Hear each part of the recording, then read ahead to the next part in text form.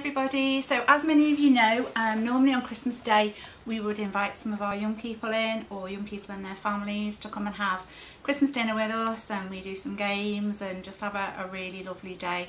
Sadly this year we can't do that because of the restrictions under the guidelines. So as much as it's a really sad thing that we can't do, what we're trying to do is do something else to support those families. So on Christmas Eve we'll be out and about delivering hampers. The hampers contain everything that you're going to need to have your Christmas dinner. We'll also be delivering treat hampers, so selection boxes, sweets, crisps, all those nice things that we have on Christmas. And then we'll be delivering presents as well to families. So if you need some support in whether it be presents, food, both, that's okay. Please ask us, either talk to the Hive, our email address, or give us a call, or drop in and speak to one of the girls on reception, and we'd be happy to help in some way.